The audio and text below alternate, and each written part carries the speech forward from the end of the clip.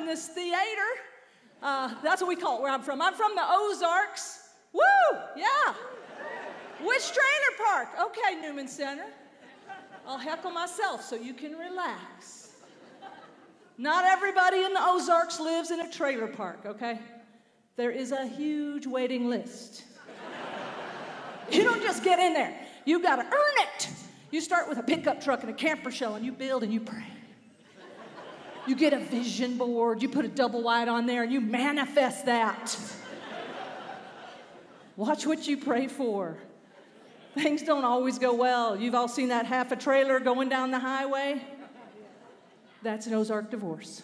I'm sorry to bring that up during the holiday extravaganza, but it happens. It's a wide load. It's a wide emotional load, kids. Those red flags are on there for a reason. Stay back 10, 15 years. I'll speak from experience. I live in half a trailer. Thank you. Do not feel bad for me, Newman Center. I live in Colorado in half a trailer, so the value, she went up exponentially, especially when I started calling her a tiny house. So, I am rich. I live in a tiny house. I cook on a tiny stove. I have a tiny stove. That's my Easy Bake oven. I still have it. Anybody have an Easy Bake growing up? Easy Bake, testify. Thank you, thank you. That's right, Easy Bake. First of all, misnomer, was not an easy bake. It was somewhat difficult bake. Somewhat challenging bake. What was that, 1/16 of a crappy cake? 1/16, can I say crappy on CPR? Sure, no, you're gonna edit that out. The kids are here, First of all, give it up for me, I had to follow beautiful children. The one rule in show business, do not follow children. Thank you, Ryan. 1/16 of a cake, let's just call it a cake. It's 1/16 of a cake. You can't do fractions, you're 5. You can't do fractions, and they know that. You overload the little pan, globs of chocolate everywhere, huge cake rising up in that oven. Remember that? You're staring at it through that little window. Remember the window? The portal for your joy. We were cooking with a light bulb, kids. Kids, in our day, light bulbs got hot. Incandescent, they called them. You can't cook with an LED. You'll be there all day and just fudge. Can I say fudge? Yes, okay.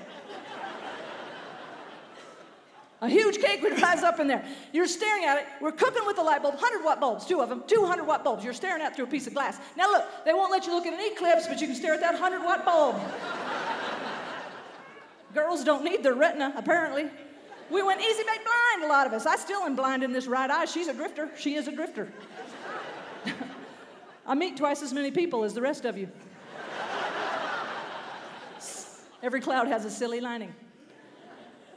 That cake would rise up so big, and you had self-esteem. Do you remember that? Remember that transient self-esteem?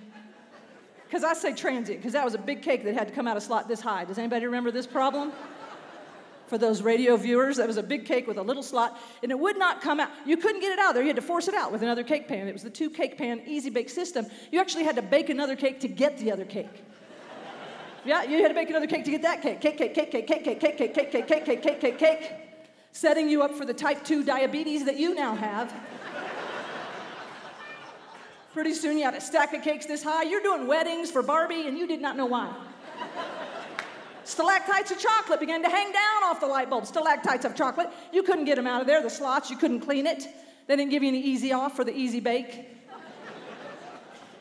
You had to get creative. You had to send Barbie in, spelunking. It was spelunking Barbie. Get in there, Barbie. No, I'm afraid. Get in there, Barbie. Does that look anything like a Barbie? You try to force Barbie in that little slot, but, you know, in the 60s, parts of her were disproportionately large. You had to shave those off. And it took a lot of time. I don't care how rough your sidewalk is.